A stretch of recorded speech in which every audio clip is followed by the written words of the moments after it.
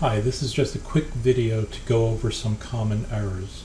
I'm going to open up a file that a student sent to me, and this is for problem 3 of assignment 1. And I want to show you a couple things that I typically see with a lot of students when they first get introduced to a program like SOLIDWORKS. So the part opens up. There aren't the 4 holes that are needed, but the basic shape looks correct and the material is copper. But I see right away, right in this location here, that there isn't a tangent point. You see that the 2 pieces here, so I know that if there's nothing else wrong, I can tell that that is going to be an error.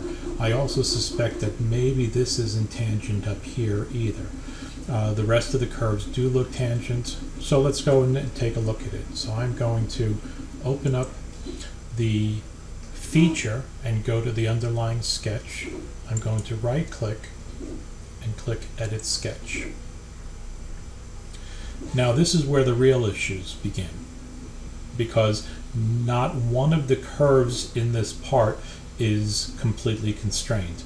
The origin of the system is here, and there's no point. It's actually not even, there's no point touching that origin. And what's happening because of that, and due to some other issues here, let's say for instance I take this line, so I'm going to click on it, and now I'm going to drag it. Well, we can definitely see that there's not fully constrained actions going on here, so there is some definite stuff missing over here. So let's fix up a couple things. Alright, so first off, this line in the drawing, there's an implied constraint or an implied dimension that this line is on the same level or horizontal with these 2 circles. Now I suspect over here that if I pull this circle, alright, so that circle doesn't want to pull, but that means that its size doesn't want to change. If I now drag its center, we get a lot of weird stuff happening here again. Alright, so let's fix up a couple things here. So the first thing I'm going to do is I'm going to select this line, and I'm going to hold down my control key, and I'm going to select this circle. I'm going to let go of my control key, and I'm going to make those coincident. Okay, so the coincident constraint says that this line and that point are now horizontal with each other. I'm going to do the same thing over here. I'm going to click this line, hold down my control key, and click this circle, and again make those coincident. Alright, so that's locked down some information, and now let me wander around where all the tangencies should be.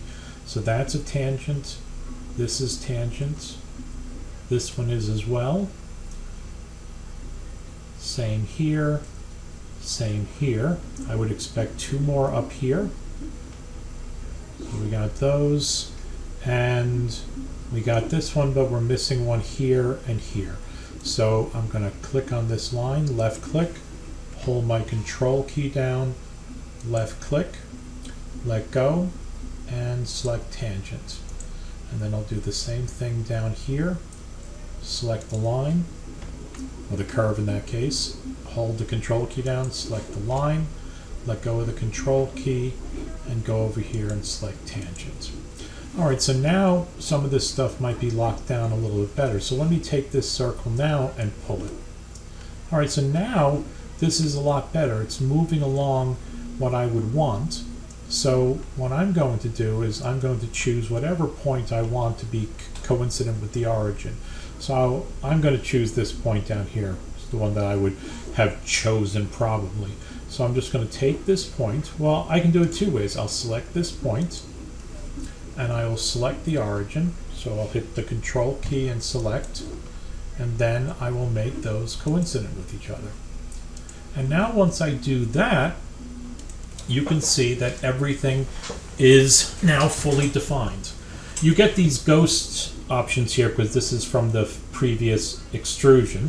So let me finish the sketch, and this should rebuild the part.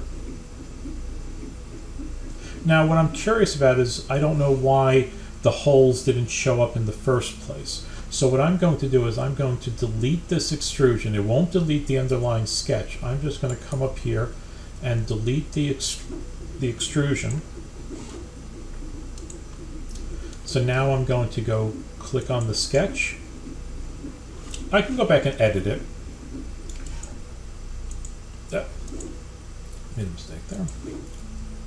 So I'll go back and, so I'm back in editing the sketch, and I'm going to go to Features, Extruded Boss. And in this case, see, that's what you should have seen, because as long as all these holes are, or these circles are treated as individual islands, if you want to call them that, they should have shown up and you should have been able to do an extrusion, just a single extrusion for the part. So I don't forget what the thickness is supposed to be, but I'll just bring it to some thickness of 0.92. Well, let me put some distance in here. How about 0.9? And I'll say OK.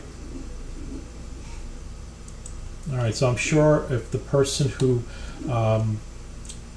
sent this to me goes ahead and makes those changes, I'm pretty sure they'll get the right answer.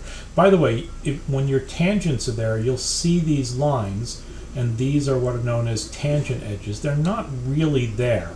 In other words, you wouldn't see them if the part was made. And then, as a matter of fact, just as a quick addition, you can go up here under Options, and when the Options comes up, you can go to the Display Manager under System Options. So you can go to Display, and here it says Part Assembly Tangent Edge Display, and you can phantom edges is it's sort of a dotted edge and removed. And when I click OK, you'll see that they've gone away now. Gives it that more realistic look. But from a modeling standpoint, I tend to leave them on, even though that's not something that you would typically dimension from or have a machinist give you an exact measurement from, because these are what they refer to as a blended edge in terms of a machined part. So I'm going to go back and turn that back on. So again, under Options, under the System Options, under Display, I'll put them back as visible, and I'll say OK. All right, so hopefully this will have helped some of you. And keep the questions coming, and don't forget about the discussion board now. So I should keep my tagline. So this is Professor Sullivan signing off.